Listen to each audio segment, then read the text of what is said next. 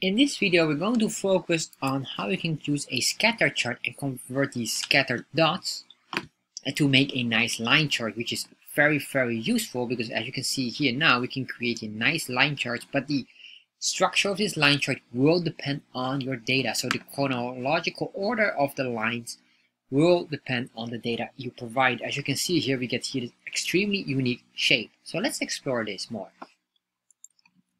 In this video, we're going to answer one of the viewers' questions, which is how to create a scatter line chart in Chart.js. Or more specifically, how can we create a line chart that will start somewhere midway of a chart, but this is based on the scatter chart structuring. So let's start to work on this, because this question didn't came on one of my videos, but it came from my email.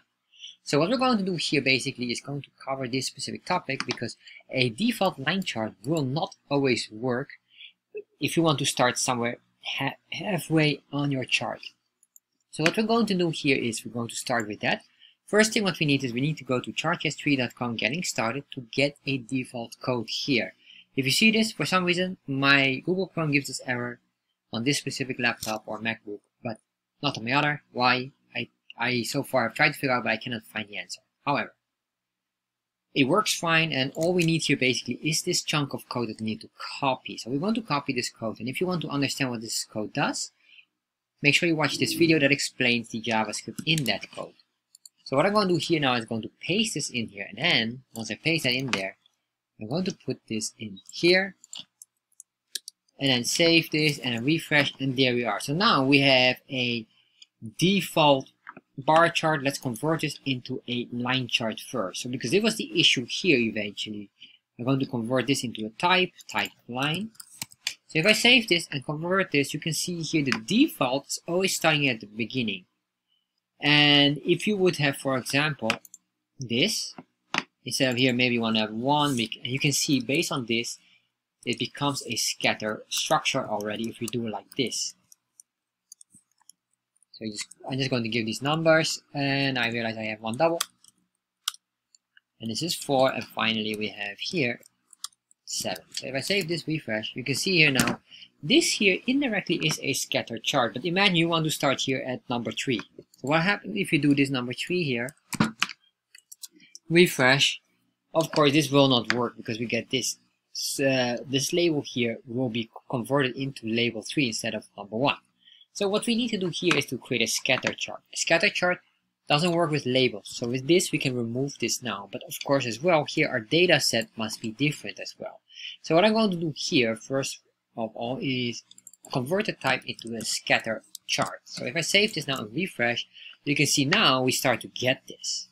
But a scatter chart by default doesn't combine the values in a line. So what we're going to do here is let's make here a certain structure. We can just grab this here, and we need to change the structure into an X and Y structure. So we say here data, and then here we put in this, and then we put in here curly braces, and then we can say here X. X could be, let's say, well, we want to start here at number 3. So X equals 3, comma, Y would be the value here. So this would be number 18. So once we did that, all we have to do here, I'm going to put in here an extra space, put a comma here. I'm going to duplicate this multiple times because we will need this 6 more times extra, or so in total 7 data points. So let's put it on 2. That is again 3. I'm just going to copy this structure here.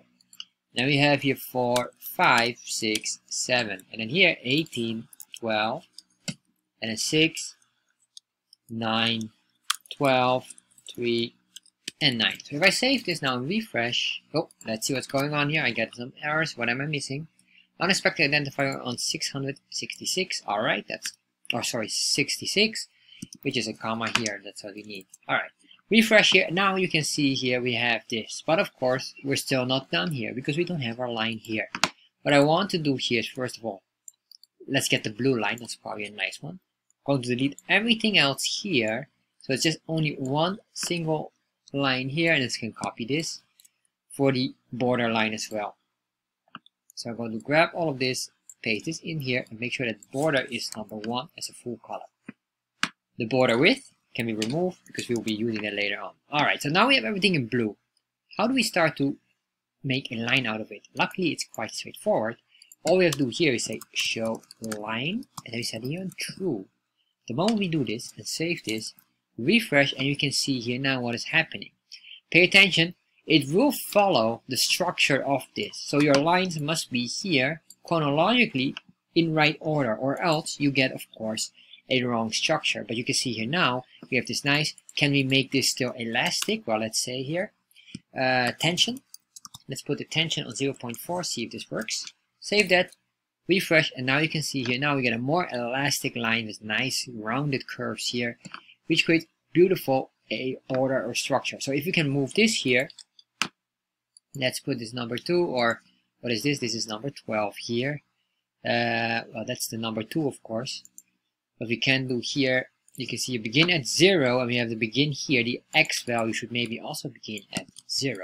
So we're going to copy this, we say x, then we copy here, we say begin at 0 equals true for the x scale as well. Save this, refresh. There we are. So now we have changes as well. We can control this as well. There we are. What if we want to have another one? Of course, what we could do is just quickly just copy the data set here. Because this is an array. So dataset array number 2, which would mean here, well, let's say here, this is the blue line, and then of course we have a, and then we have here the red line. This one might be different. You will see here, let's make this exactly the opposite, so we'll start somewhere at the very end and then go back here. So we can say here, this would be, right now it's 7, but we can put in any value. Let's make it 9, 8, 7. And then let's say 6.5. We say here 5.5. And then maybe we can go back to 6. And then we have here 7 again. And this one would have a different value. Let's make this 9. And this one would be 12. This one we can maintain at 6. And then we have here 15. Then we say here again 6, 3. And then here again 6. Save this. Refresh. You can see here what's going on. This line here, of course, I guess it's very hard to see. Let's make this a red line first. Let's say 200 here, and this I will make this and this. Alright. So what happened here, this is the RGB color. The first one is R, stands for red. Save that, refresh. There you are. So you can see here, as you can see, it starts here, goes there, and then makes this circle and then loops back here.